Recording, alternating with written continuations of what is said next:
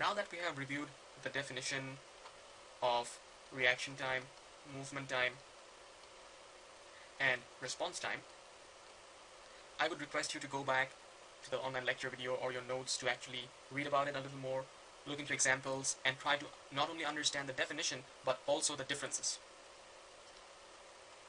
and the characteristics of all of them, so that when you attempt this lab, you do not make a mistake and you get full grade. Then we talked about the three different types of reaction time. So RT. Those were simple reaction time, choice reaction time, and discrimination reaction time. In these cases, I would also request you to have a look into the definition and try to understand the differences. So understanding the differences is a very vital issue. Differences. Very important. So now I assume that you know all about this, all the basic definitions and differences and the types and everything. Now let us have a look into the details of lab number 3. Let me change the... Okay, so let us have a look into the details of lab number 3. So as I said, in this lab, you and your group is a designer.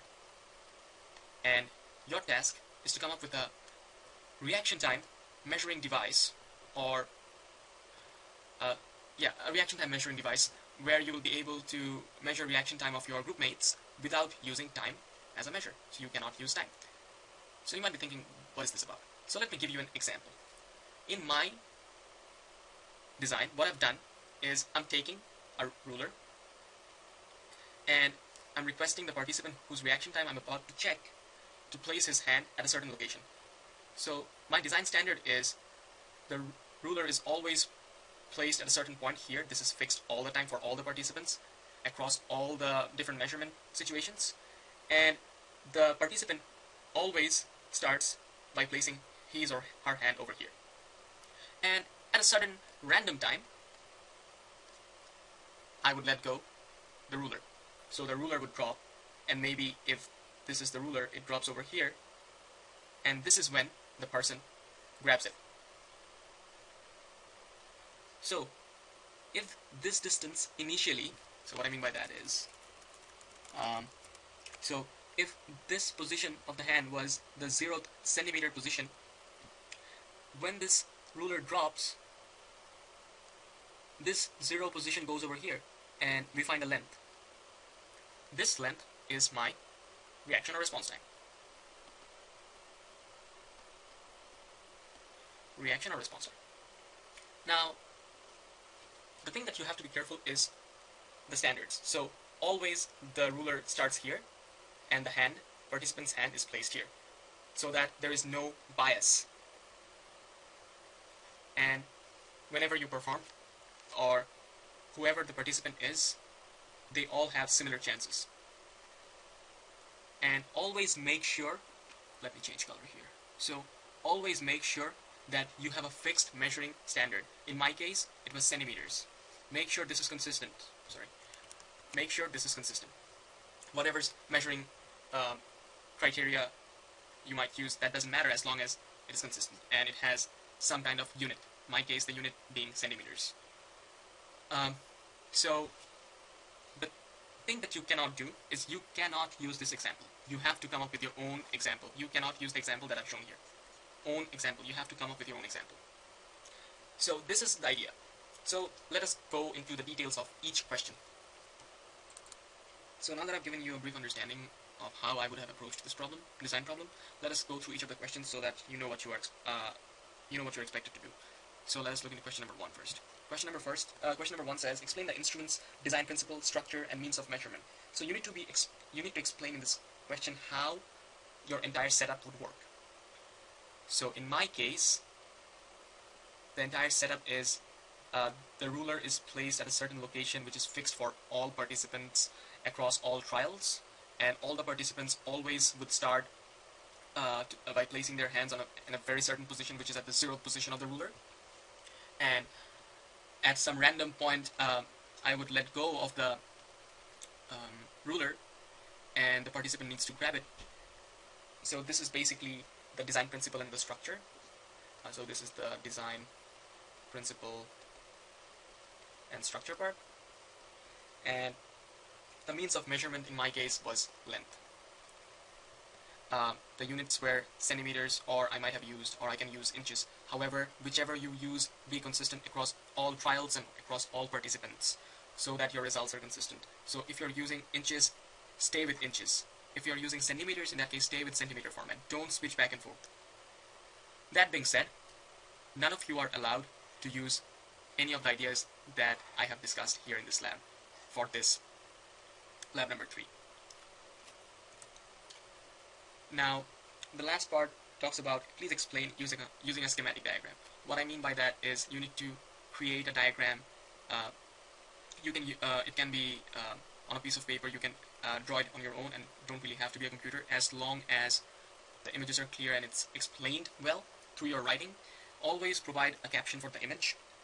However, make sure that you have scanned that image, if you're assuming you're doing it on paper by hand, so you have scanned that and placed it in the doc properly. And the doc goes to online and the printed version. At the end it goes to all the TA. So this is the meaning of schematic diagram, that draw the things, explain your design through an image, which is hand drawn, or you can also use computer to explain. Now, question number 2 is, first let me delete all this. So, question number 2 is, the instrument needs to be capable of measuring both simple and choice reaction time. So, make sure that the design that you've chosen can be used for both. So, simple reaction time and choice reaction time. So, how would I extend my simple reaction time test here into a choice reaction time test? Well, just add another ruler right over here, and I will be holding all of this 2 at the very same position, and I will randomly let one go, and the hand will be placed exactly here, somewhere here in middle. That is the idea. As I've said earlier, you cannot use this example. You have to come up with your own example. And then in question number 2, it also asks, please explain how your instrument meets this specification of choice reaction time. So, as I've already explained, please explain that using a schematic diagram as well. Schematic diagram. Question number 2b. This was question number 2a. Now let us look into question number 2b. Question number 2b basically talks about, let me see. Okay, so 2b. In question number 2b, the instrument must be capable of implementing a variable for period. What do I mean by that? Remember that I said that I will randomly let this go? Here, in my case, the go signal is the vision system, that the ruler is going down. Ruler going down. This is the vision system. The warning sign can be like, I make a sound, small sound, like, I don't know, maybe a whistle.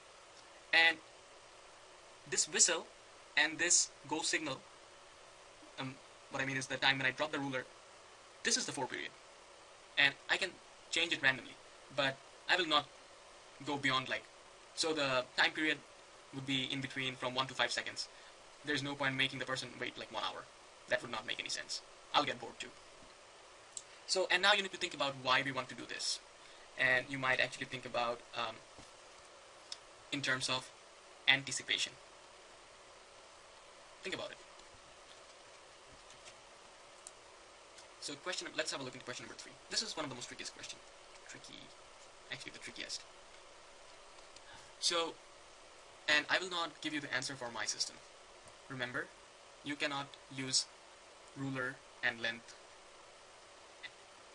the combination of ruler and length in your example. In your reply, actually, not in your example, I'm sorry. So, the question number 3, the question is, explain what your system is measuring. Is it reaction time, response time, or movement time? Be very careful. In order to be able to answer this question, you need to know the definition of all these 3. And you need to know the differences. And you need to use both of them to answer.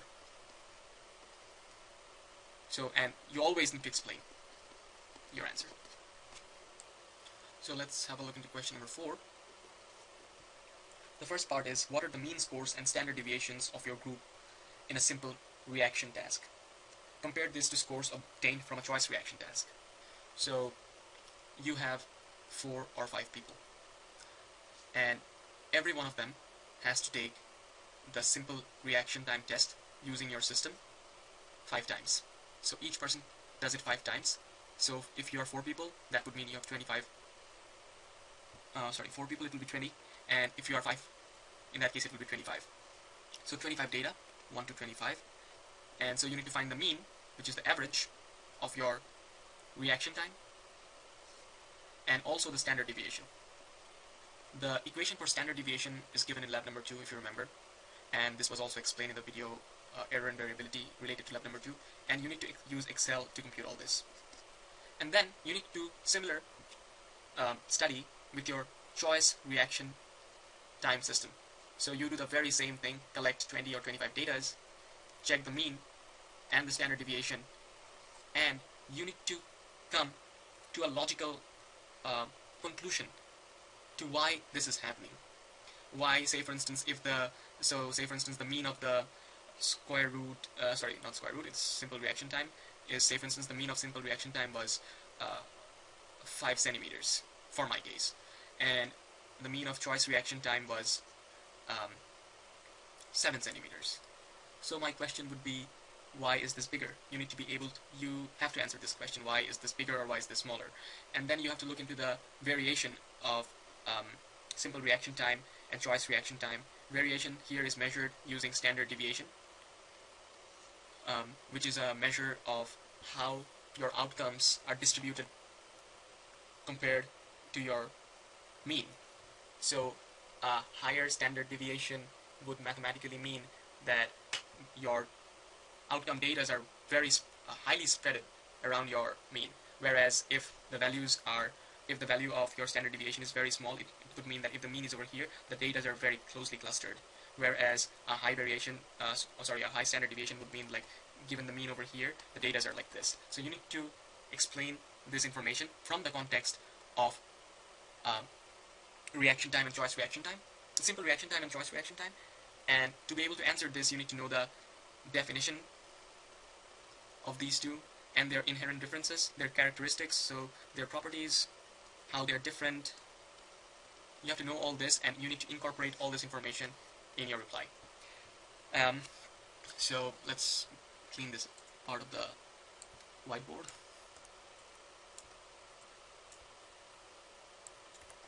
So for B, here the idea is, so the question first, so let's explain the question first.